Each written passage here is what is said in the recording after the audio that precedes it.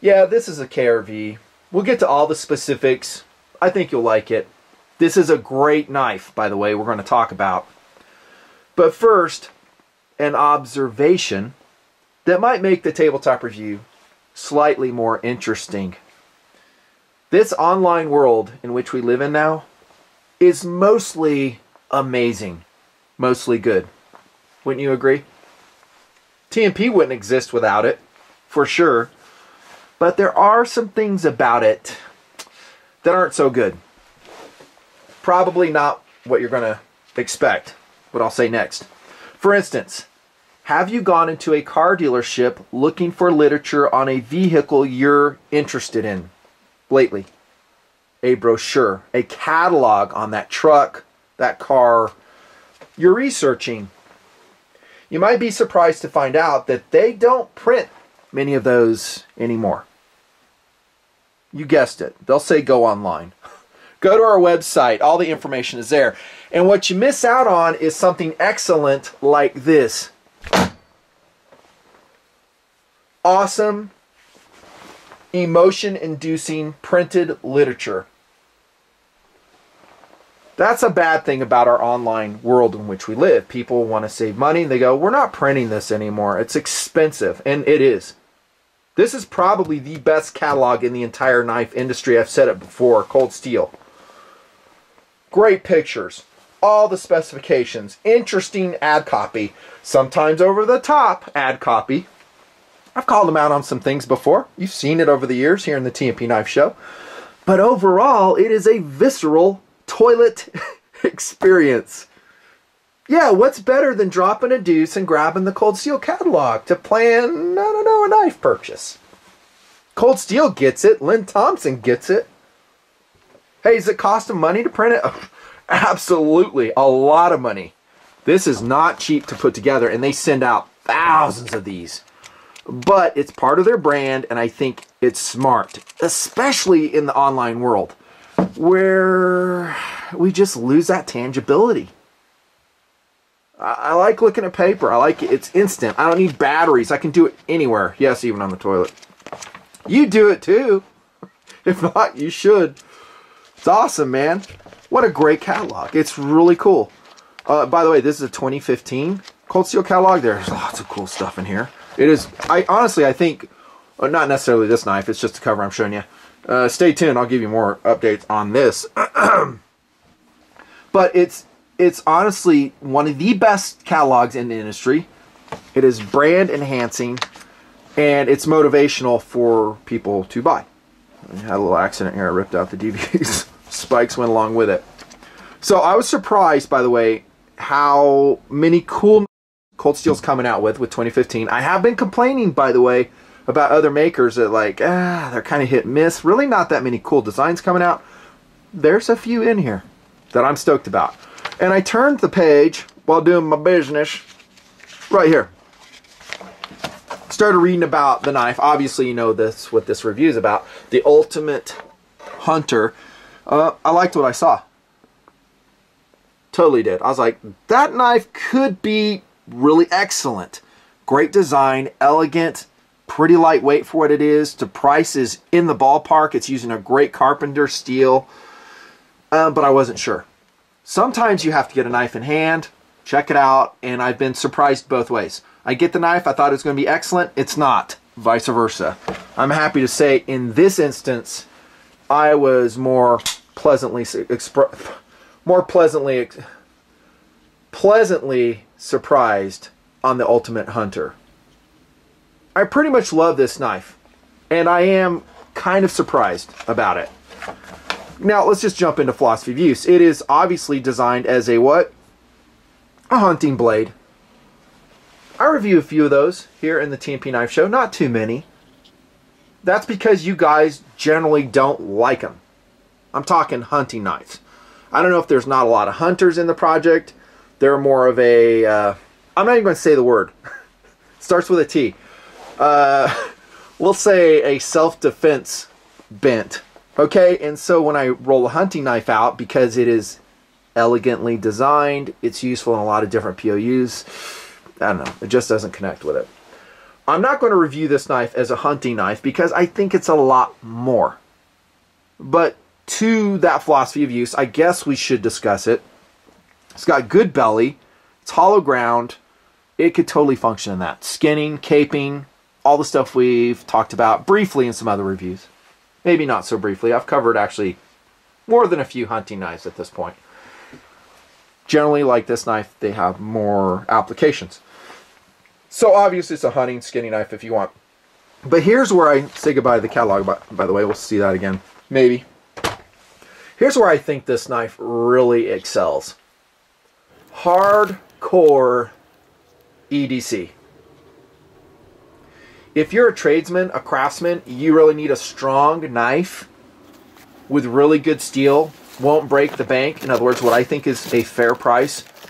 You might want to put the Cold Steel Ultimate Hunter on your list. It is that good. Check out my likability scale, which I will eventually add below the video when I get around to it. I think that's where it excels. Sometimes I'll go in my playlist and I'm looking at the breadth of knives that I've reviewed, and I really like to have a broad expanse. So I have lightweight EDCs, really inexpensive EDCs. I'll have high-end carry knives. I'm really stoked to put a hardcore folding knife in it.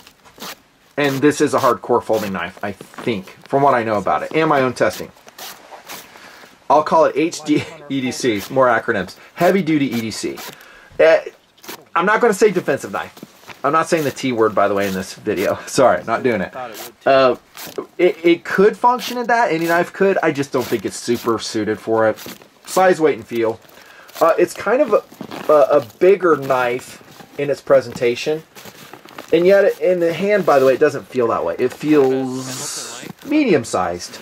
3.5-inch blade. The overall weight is for what I think, a super strong knife, a lightweight 5 ounces. Yeah, 4 ounces, I still stick to that. I get super excited if it goes under 4 ounces. But we're going to look at what we get in this knife.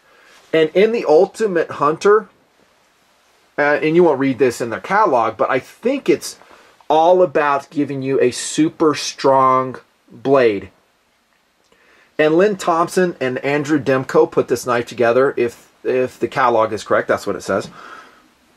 And they did a great job, and it seems like everything is about the blade, giving you a super strong and capable blade, and then doing some really smart design choices to get it down to 5 ounces. Does that make sense? For instance, the blade is pretty thick. It's 3.5 millimeters thick. It's hollow ground on this portion. You can see the belly. We talked about the hunting stuff, so it's kind of a drop point. Comes out of the box really sharp, by the way. Strong tip.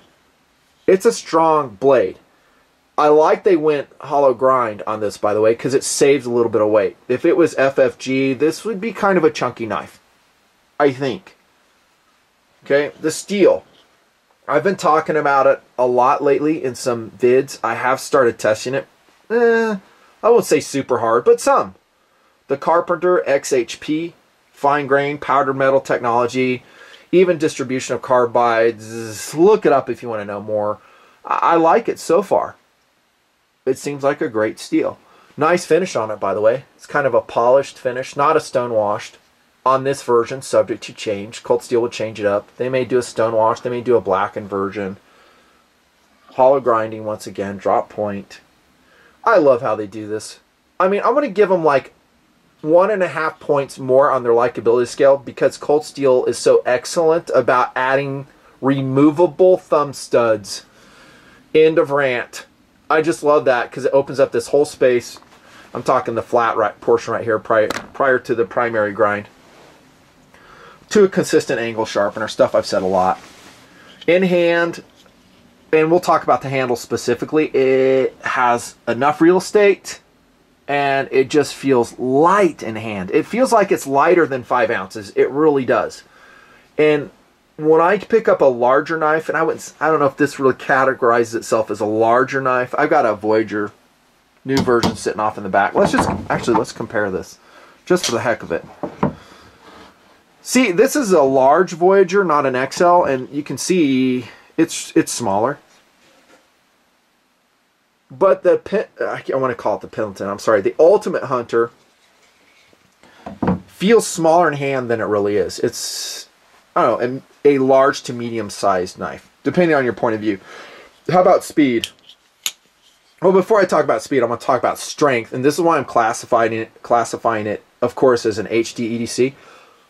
A heavy-duty, everyday carry knife. The TriAd lock, bro. I've talked a lot about it. I've turned a lot of people onto it. I've tested it thoroughly. I just love it. Look at the big old stop pin in here, by the way. All the shock is not transmitted to the lock bar. Nope. And it can take some heavy abuse. This is as close as you can find to a fixed blade that I've seen. And Spyderco's coming out with their version to compete with this. Good on them, man. It's great to have options. I'm glad Spidey's doing that. Really glad, actually. So super strong knife. TriAd, it's kind of proven to this point, and I'm glad to have gotten the word out to some small degree through the TMP Knife Show. Speed is excellent. I can't fault it at all. Now, you see me, I'm always a conventional deployer. Just a thumb stud, little flick of the wrist. You could do a pinch deployment on it. Like that. That was kind of a slow one, but you get it. You get tricky. Some guys get really super tricky, but I think it's perfect on the speed. It really is. Especially for what could be categorized as a lockback. Okay? How about this? Any movement? No, we wouldn't expect any, really, right? Blade centering, super excellent. Look at that. Really cool. Now I'm going to get a little bit excited on you. Okay, this is where it kind of takes it over the top for me. I've talked a lot about when manufacturers kind of get carried away in the marketing of a knife by making it stronger. I don't think that strength is oftentimes needed in a folding knife. I think it's just additional weight that serves no purpose. I've been very clear, very consistent about that here in TMP for a long time. Do you see any steel liners in this knife? Oops, strobe mode. Nope. It is perfectly milled, I'll say semi-perfectly milled G10 with no steel liners. Not even nested variety. Well done, Andrew Demko, Lynn Thompson, Cold Steel. I don't think this knife is down at all in torsional rigidity, in strength, at all. Hey, but if I stick this into a sewer pipe and, like, wrench it, it's going to snap in half. Well, maybe. Tip from TMP, stay away from sewer pipes. If you got to pry into one, you might want to reevaluate your life decisions. There you go. Little tip from your Uncle Nutnfancy. No charge. Just like this video. Well done on the handle, though. Ergonomically, it has enough length to it. Conventional, reverse grip. Oh, so excellent. Lanyard hole if you need it. It does have a backspacer there. I think that's aluminum. I didn't really scratch it, but I think it is. Not Zytel. Ergonomics are excellent. I'm not going to say the J word either. You can kind of see right there. Not in this review. In other ones I will. I'll just resume. I said, you know, not a defensive knife. It's just because I don't feel like it has an overage of traction. We'll put it that way. Clip. 2 will come with it. So oriented for right-hand carry, left-hand carry. I think this is a good ambidextrous knife too. You can see the thumb studs have no volcano issues. And it's reversible too. So if I'm a lefty, I would just unscrew it, put this longer thumb stud on that side. Carries pretty deep. You'll have some exposed. It is a polished clip. I usually like blackened or bead blasted clips. Low profile. Really strong attachment. Mini Torx construction. The knife is put together well. Durability is going to be phenomenal. We've come to expect that, right? From the Cold Steel products. I have. From some heavy use, actually, to this point. From all the testing I've done on them. Value. Well, I think retail's around $150, but you'll score it at the top of the screen there for a lot less. Maybe around $105. Maybe less. Don't hold me to a price.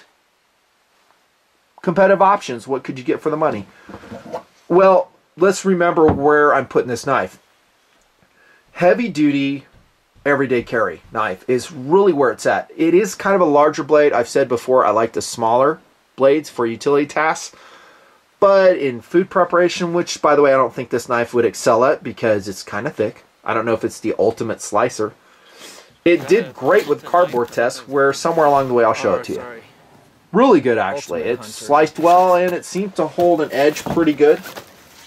Now that I'm thinking about it, let's just test it. I have not touched this up after the cardboard test. This is XHP steel. Let's see what it does. It might hang up. I don't know. Haven't even tried it. Oh, dudes. Nice. Wow, I'm actually kind of surprised on that. Because usually when I stump a blade with cardboard, including S30V, which I said before, 154, it'll hang up. It just needs to be touched up, you know. It doesn't ruin the edge. So I'll classify that as a really good edge. But don't think I, like, you know, put this under months and months of hard use. I didn't. Just a, you know, snapshot in time. Competitive options we're talking about, though. If we took that detour, I would say the Code 4 right here, bro. That's a cold steel product, and I don't really mean to be trumping cold steel all the time, but there's not a lot of blocks as strong as this one, and there's not a lot of knives that come at this price, this thin, this light, this fast. Cold steel Code 4. It competes nice. Which one would I choose between these? Oh, gosh. I know you guys asked me this stuff. Probably the Code 4. There you go. There's an answer. But if I throw the Voyager in the mix, that's a hard question. All three of these knives are excellent. And they have a variety of blade shapes. Some serrated, some not. And I don't have a ton more on the table. Not right now. But you could throw in the mix Recon 1, the Voyager, the AK-47, American Lawman series. And some Benchmade products. And Spyderco stuff too. You know, there's other knives out there. This knife isn't as strong as these, though. It just isn't. Size-wise, it competes. You know, depending on your point of view, would you classify this as a hard-use tactical folder? Oh, I said the T word. Crap, I meant not to say it. I don't know. It just depends, though. I'm really surprised how much I like the Ultimate Hunter, though. I think it is a very intriguing knife. For the price, I think it is excellent, actually. Especially since you're getting a very premium CTS XHP steel, which, by the way, is being integrated into a lot of different cold steel knives. And good on them. This, by the way, is from the cardboard testing, all the, you know, messed up portions. So, even if you don't get it, grab your freaking catalog, dude. Drop that deuce. Do some quality reading and enjoy knives old school style. TMP. See ya.